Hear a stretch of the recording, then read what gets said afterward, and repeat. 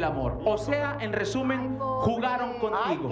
Te utilizaron. Tu corazón hizo crack. O sea, te pudiste haber quedado con Fernanda. Me pude haber quedado con Fernanda, me pude haber ido a Cancún con ella y todo bien padre. Felipe, aquí tengo la prueba donde la doctora Espejel te dejó de seguir. Vea usted nada más. Aquí está. Esto a mí me duele, Felipe. Ver estas imágenes me parten el corazón porque te conozco, porque sé que eres una buena persona. Y vea lo que te hizo.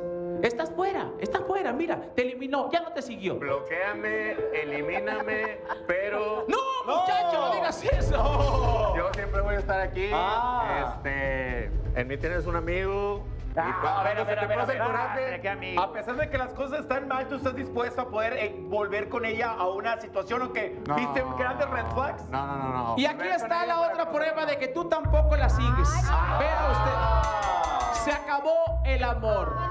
Porque y por su culpa, ella lo quitó.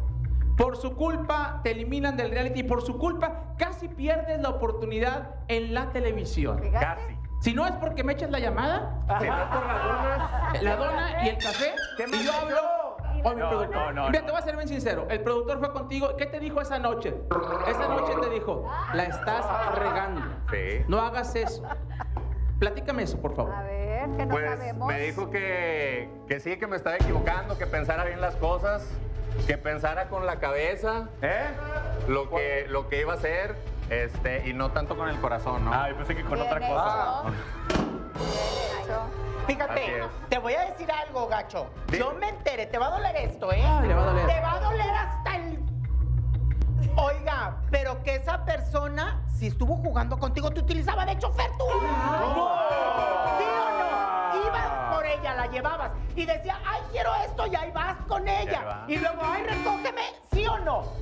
Pues mira, sí me eché varias vueltas, que por el cafecito, que por las donas, pero pues no me arrepiento porque yo lo hice de corazón. Lo hice de corazón en su momento. ¿Cuánto tiempo duró esa relación? Pues yo creo que un mes a lo mejor. Es que mira, te voy a decir lo que pasó. Es que estábamos en el reality y yo la verdad dije, bueno, quiero conocernos después de, ¿verdad? A ver qué pasa, fuera de todo este drama y todo este show. Pues mira. Y yo dije, bueno, ahí es cuando realmente la voy a conocer y pues valió gorro.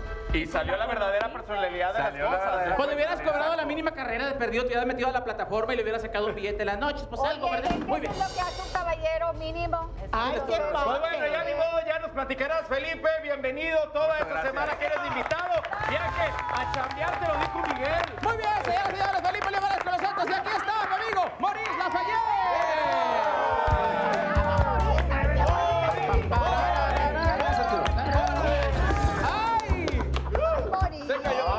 Ay, ¿qué? ¿Ya viste, Gina? Ya lo vi. Mira el roperote. Si así está el roperote, ¿cómo estará la llavesota?